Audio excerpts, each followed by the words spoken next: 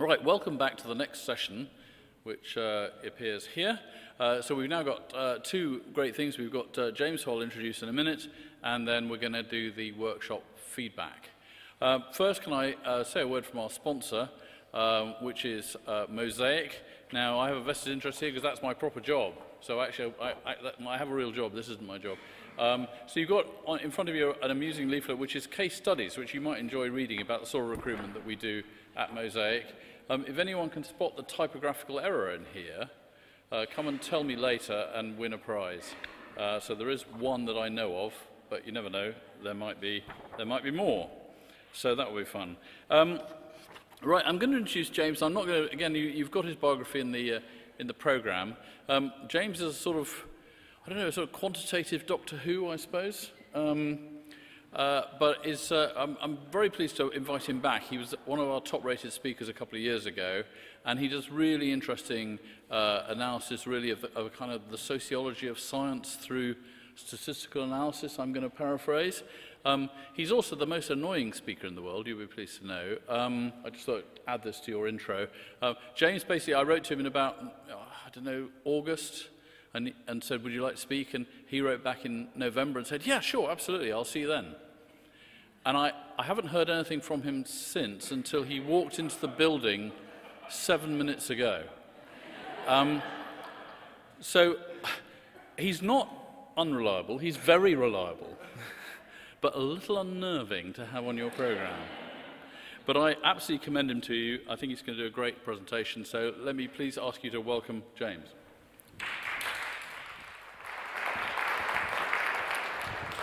Thanks, Mark. Do you need a hug there? Forgive my. So I'm delighted to be here. Thanks, Mark, for inviting me. I'm delighted to talk with publishers and those kind of close to the publishing business, because that's really the core of what I do to understand and analyze the scientific system. So I'm going to talk a little bit about some findings that we've kind of uncovered through these large tranches of publication, which allow us to understand and really speak to major policy issues. One issue is replicability crisis that people have been thinking about for quite some time, and is in some ways, kind of reaching a peak in some fields, in psychology and genetics and some areas of medicine. And so I'm going to talk about centralized communities and non-replicable results. And just a little bit about myself. So I run a computational social science program at the University of Chicago. And also a center called Knowledge Lab, where we try to basically take large-scale publication data, but also other kinds of information and opinions and preferences from individuals, intelligent crowdsourcing, like Mark was doing on his typo identification, represent this, and then use it to understand the collective system of knowledge in some more powerful way, understanding biases and heuristics by which the scientific system and technological system work, and then to use those to transform that system.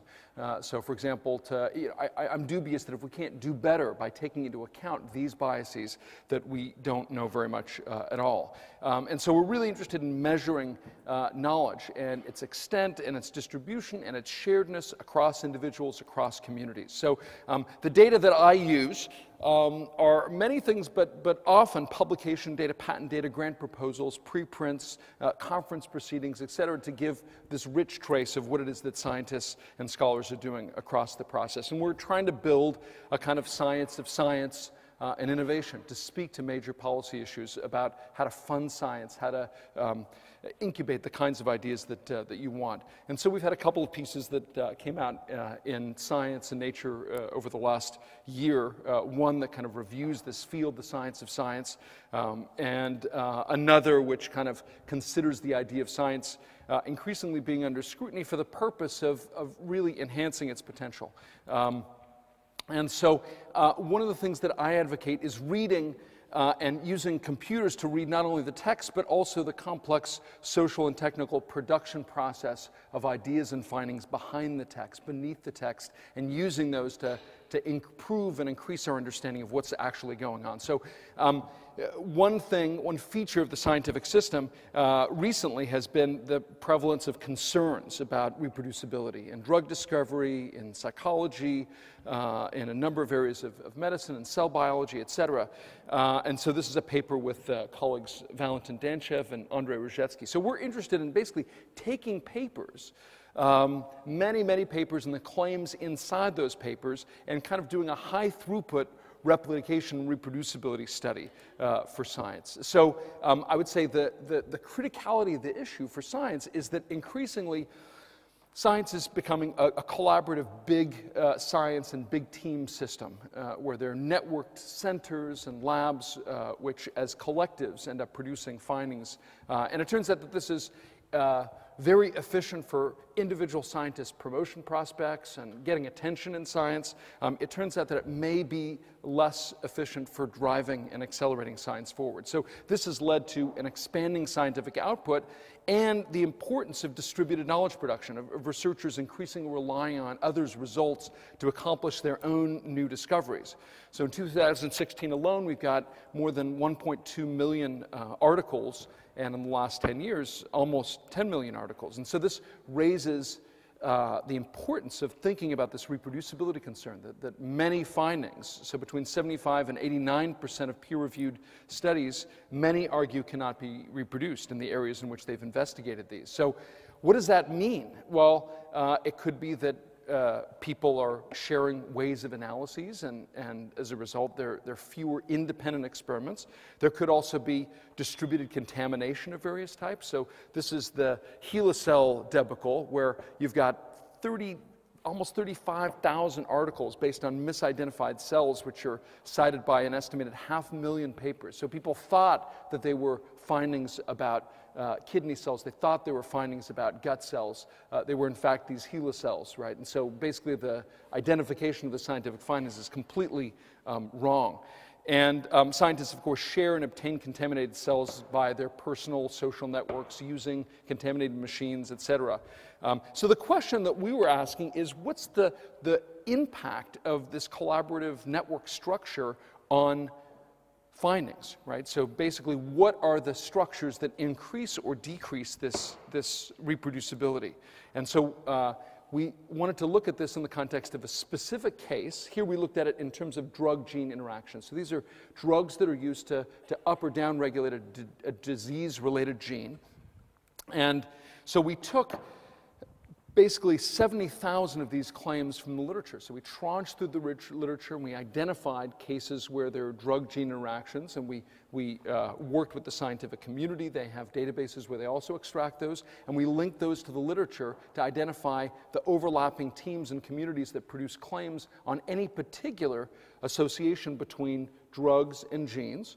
And then we linked those up through identification with a massive high-throughput experiment called the LINX experiment. It performs about 2 million experiments, about 200 on any particular drug-gene association across different titrations or levels of the drug, different cell lines, et cetera.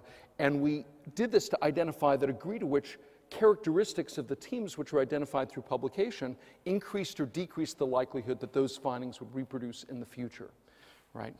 And so we find very different things when we look at the published claims versus the experimental claims. So the published claims, once someone publishes a claim, almost everybody agrees with the claim. Once you find an effect in the scientific databases, it's about a 50-50 likelihood that that will reproduce in the scientific system over time. These range from very sparse communities with individual labs working in independence versus like large network teams, which are increasingly common in science and technology. And so when we actually survey this space and we kind of like place a value on any particular claim as a function of the number of people that have made it, as a function of the number of independent teams that have contributed to it, we get a score.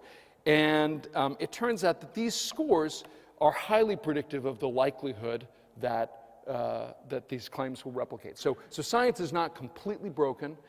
When more people make the claim, it's more likely that those claims replicate. But And the same is true here. So you see, where we've got contradictory claims, it's a very low likelihood of replicating, right? It's a negative likelihood. Where you've got very strong support and agreement with independent groups, it's a very high likelihood. So it's the difference between any random claim is like 10% greater than random to replicate, and one that's really highly supported by many different independent research groups is about 60% more likely. So it's a dramatic difference. In fact, it's the most dramatic difference we can find of any feature that influences the likelihood to replicate in the future.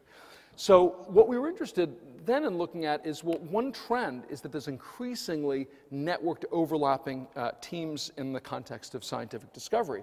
And those increasingly overlapping teams are using increasingly the same methods, drawing on the same research, et cetera. And they kind of violate this principle that Jean Perrin advocated in determining Avogadro's number in chemistry with many, many different kinds of techniques and approaches. And so we identified across all of the communities, each community was associated with a particular drug gene association, and we looked at the overlap of the researchers that were producing those claims, the overlap of the methods by which those claims were produced, and the overlap of the degree to which their priors or their background experience, which was encoded in the citations, overlapped or were distinct. We looked at this across, again, 52,000 distinct claims, some of which had over 100 claims published in the literature for and against. And you can already see that basically the top layer are those who agree or disagree with a particular claim, and the second panel is the degree to which the authors overlap. And as you can see, it's very likely that if the authors overlap, or if the methods overlap, or if the background knowledge overlaps, that they will agree with the finding that went before them. We also looked at the centralization of scientific communities, which means if you've got a single, for example, center PI that's on many, many papers over time, they have enormous influence over the scientific system. Some claims, even if there are many such claims, are highly centralized. The papers all come out or are connected with these centralized star scientists. And so the intuition is that densely connected communities involve these repeat collaborations, exposure to similar methods, prior knowledge, and reduce the space of explored conditions, reduce the likelihood that those findings will replicate. So basically, the findings will replicate each other. They'll be highly reliable, but not at the bullseye, right? They'll be highly reliable somewhere else because they're not 50 independent experiments. They're like 1.2 independent experiments, right, that are performed over and over again by these overlapping groups and methods. And so we see systematically that social independence induces, or dependence induces this agreement, and that findings from centralized communities, decentralized communities, independent communities are much, much more likely to replicate. So that entire effect of kind of science working, which is to say, like more claims in the literature being associated with more robustness, disappears as a function of dependence or connection across these scientific labs. If there, in some cases, there are 50 or 60 claims made by these overlapping teams, which are indistinguishable in their robustness from a single PI in a single laboratory, right, performing their art and publishing it in the scientific literature, which leads to this enormous distortion of understanding, which can in some ways be updated and understood as a function of the publication data alone. So decentralized claims end up being much, much more likely to replicate. Independent groups producing these claims are much, much more likely to replicate. So these connected communities produce weakened results. Independent and decentralized communities produce robust findings, but why don't we pursue them? Well, because there are coordination problems. Right, for those independent, small, non-overlapping groups to get funding, to communicate and organize with each other, and their increased failure rates, right, for individual claims, right? So the idea is, in some sense, every independent experiment is more risky, but the accumulation of those experiments is much, much more robust, which leads to a whole host of powerful policy solutions. And thinking about, on the one hand, a kind of competition policy for funders, science funders and others, to think about the importance of kind of breaking up these big scientific monopolies that produce highly replicable, highly efficient, but very unlikely to reproduce outside their given context. and a pluralism policy, where basically you identify different kinds of approaches and you value the importance of those different approaches in identifying science. It turns out, in other work we've done, that basically overlapping communities not only influence the robustness of science, but they also influence the speed with which things are found. So basically, large overlapping teams end up influencing and increasing the degree to which people agglomerate on the same classes of drugs and genes and other classes of elements in the system, right? Because they know that if they're close to other people in the system, they're going to increase the likelihood of citation, appreciation, promotion, etc. But it turns out that that deviates vastly from, so for example, we identified a simple model, the likelihood that any two things would be combined in the scientific system. We identified that from the research literature, and then we found the most efficient model. We found that basically you could do much better, almost between 5 and 10 times faster at identifying not new things, but exactly what was discovered, right, if you spread more thinly across the scientific space, which involves more risk for individuals, but a much greater return for society as a whole. Also, I'm just going to mention the results of one related study in which less overlaps and more independence across these scientific systems it is accomplished typically by smaller teams. And so these smaller teams are more robust as a population, but more risky as individual enterprises, which is why they're effectively disappearing from the scientific space.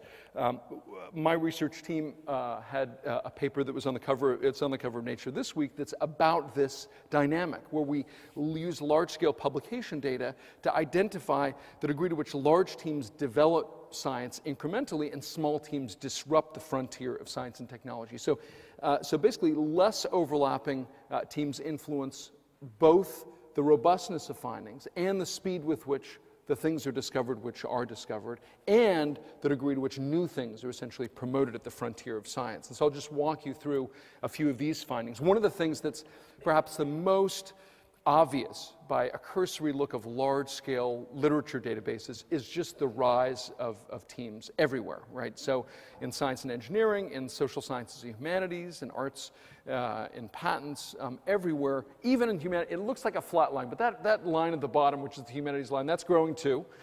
And so the large teams are flourishing, small teams are shrinking systematically across this space. And I would say there is a teams literature. And this is the critical assessment, I would say, of that literature. You know, go teams. You know, bigger is better. That large teams that reach across the scientific and technological system provide complex solutions to 21st century problems.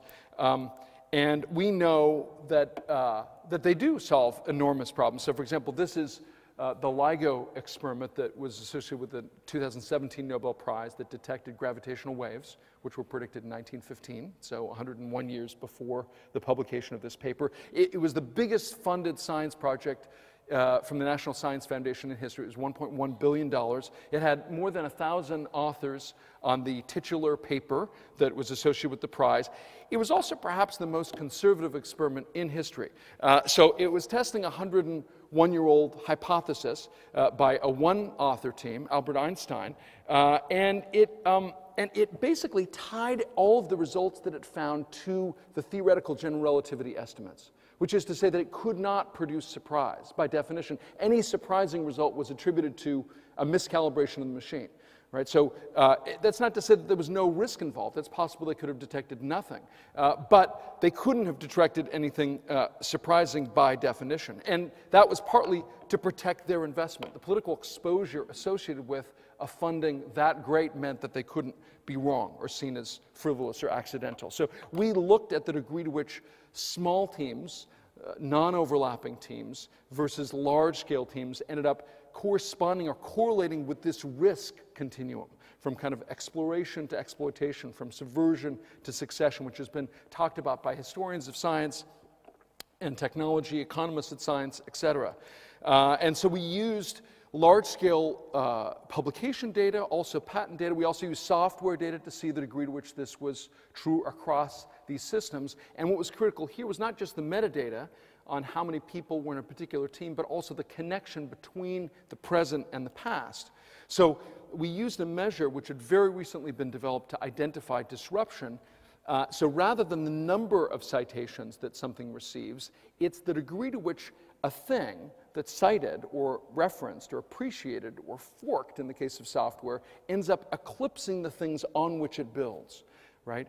So if something cites that work and all of the incremental work on which it builds, then that's part of a story of incremental progression. Whereas if somebody cites that work and forgets everything that was before systematically, then it represents a new direction in science and technology. And that might be because it's a whole new field that's not familiar with the history, right? So there are many ways in which something can be disruptive, and we validated this. We needed a measure that was simple enough that we could calculate it across all of scientific and cultural production effectively.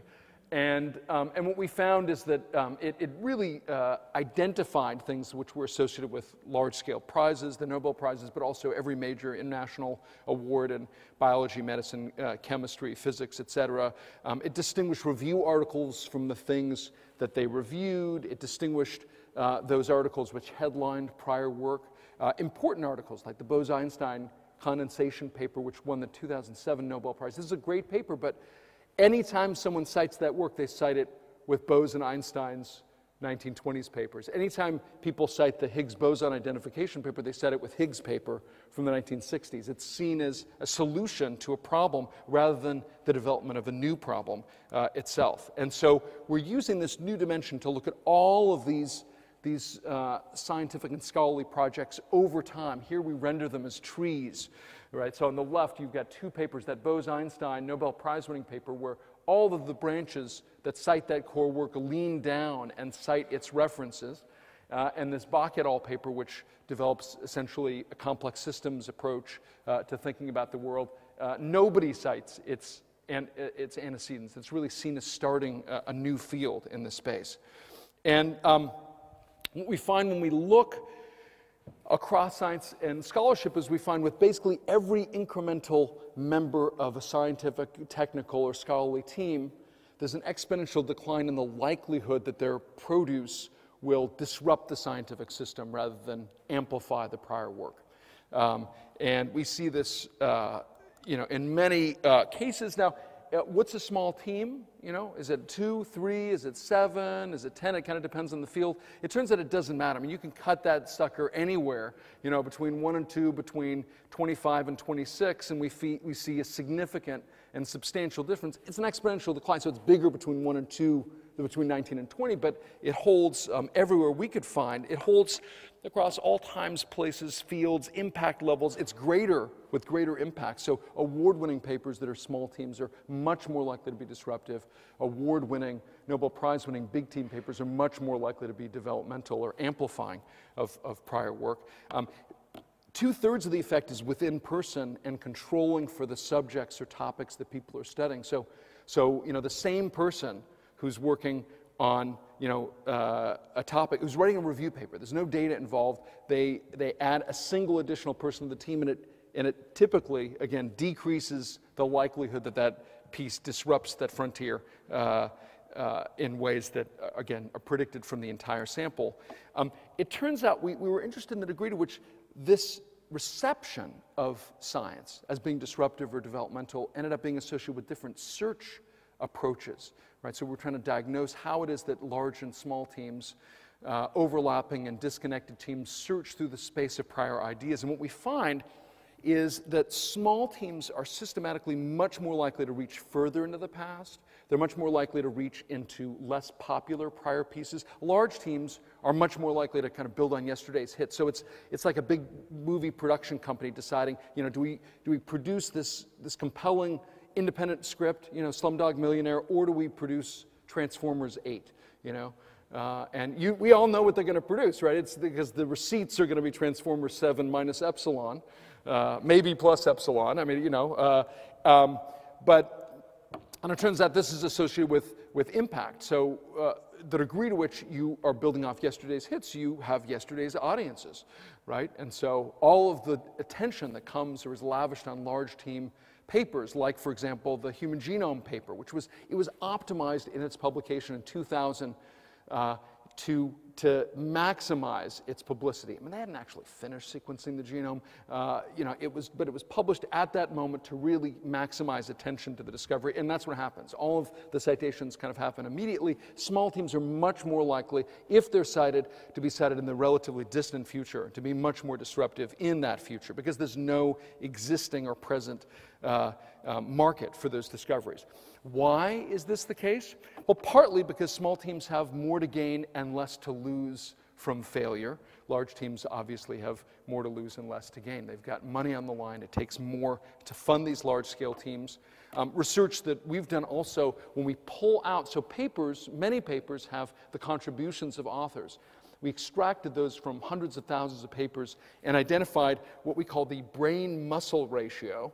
So the brain is, people who write and design the research and are involved in many aspects of the research versus someone who performs a Southwestern blot or performs a particular statistical analysis, et cetera. And we find that small teams are basically like maces.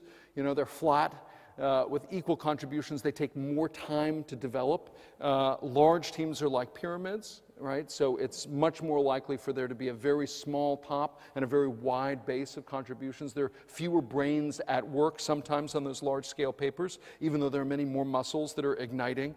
It's also true that large teams just are dragging in a much wider distribution of persons with a wider distribution of interests, which kind of tend to cancel each other out, a phenomena sometimes known as Linus's law. And all this is to say that basically if science and technology is smooth, if it's a smooth space, right? Basically where someone has found advance in the past, we can jump to that place, we can hyperlink to that place and take the next step, and it's going to be a smooth landscape. That's going to be the most, powerful and efficient way to get to the summit of like the greatest, scientific insights and technological insights possible. Then large teams, overlapping communities, which are effectively doing this hill climbing activity, would be the most efficient approach. On the other hand, if the scientific and technological landscape is a rugged landscape, right, where there are what we call local optima. You can kind of climb up a hill and then you get stuck. There are diminishing margin of returns to a particular approach. Then it's much more valuable to have many more independent groups climbing at the same time, different places of this landscape so that you can find Mount Everest.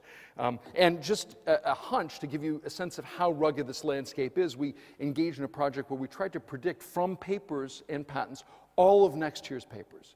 And again, we had a pretty impoverished view of what a paper is. It's a typed set of elements. There'll be 17 papers that have, these 10 keywords in them, et cetera. But we can predict about 96% of those for next year.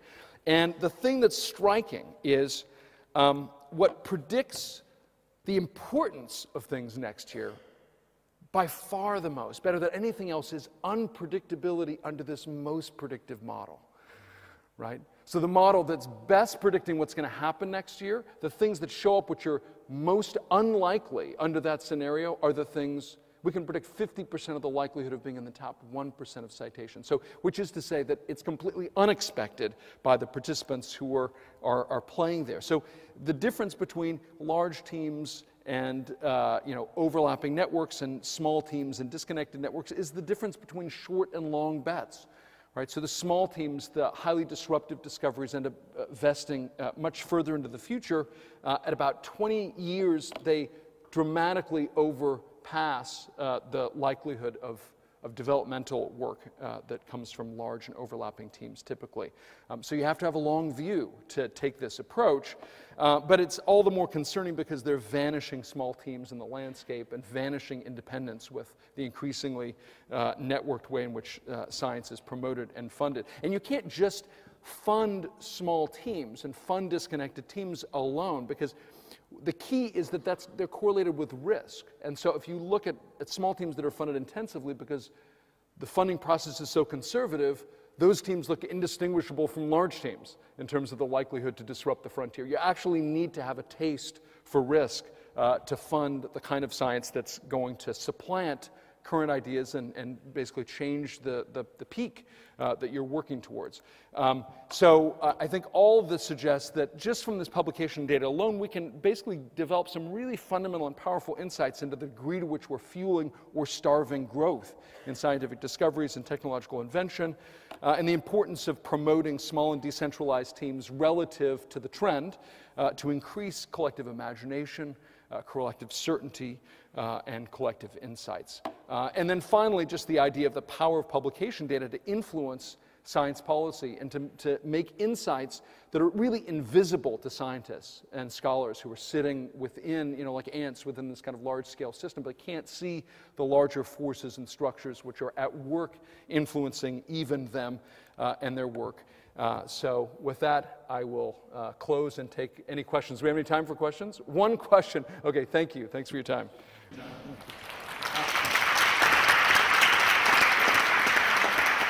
Or one question. Yes. I love the analogy of the adaptive landscape.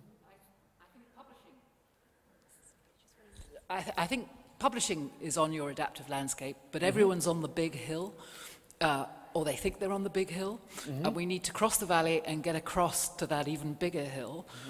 But the problem is it's completely networked, large, collaborative, all the things that you were talking about that are the problems with a centralized scientific teams. Scientific teams, with publishers. but this is publishers. So how do publishers cross? If the publishing landscape is rugged, how do publishers change the way they work in order to find those smaller, higher peaks in the scholarly communication landscape? I mean, that's a great question, and I think, you know, time will tell, but I would say in a number of other business contexts, it's absolutely clear. So just an anecdote. So a friend of mine, Duncan Watts, was working at Microsoft Research for many years. The head of Microsoft Research told him right after WhatsApp came on the market and kind of took over the Indian instant messaging landscape and said, you know, what I need you to do is develop the next WhatsApp.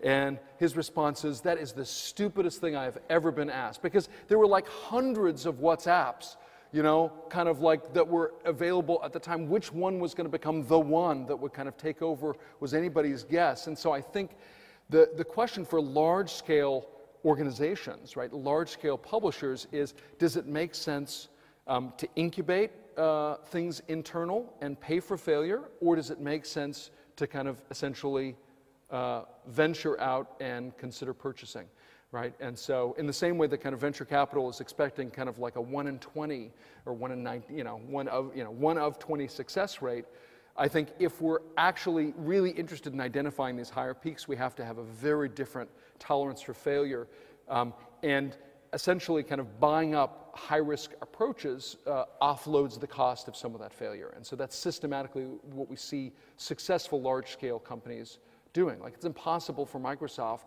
to anticipate the next WhatsApp. Do they want to survive in the next landscape? Well, then they need to keep a very cogent view and make bets with respect to the individual small team bets which are being made by others. In some cases, they're creating, you know, Barclays and a number of others in the banking sector, in the investment sector, are, again, not growing these things internally, but having venture funds by which they're spinning things out and then allowing, you know, not 1,000 flowers, but 100 flowers to bloom, and then allowing essentially those high-risk startups that are incubated outside the firm so that they're not killed by the internal conformity and culture to guide the business. So I think that's one way of thinking about this, but it definitely takes a higher tolerance for risk. So anyway, thank you. Thanks, everyone.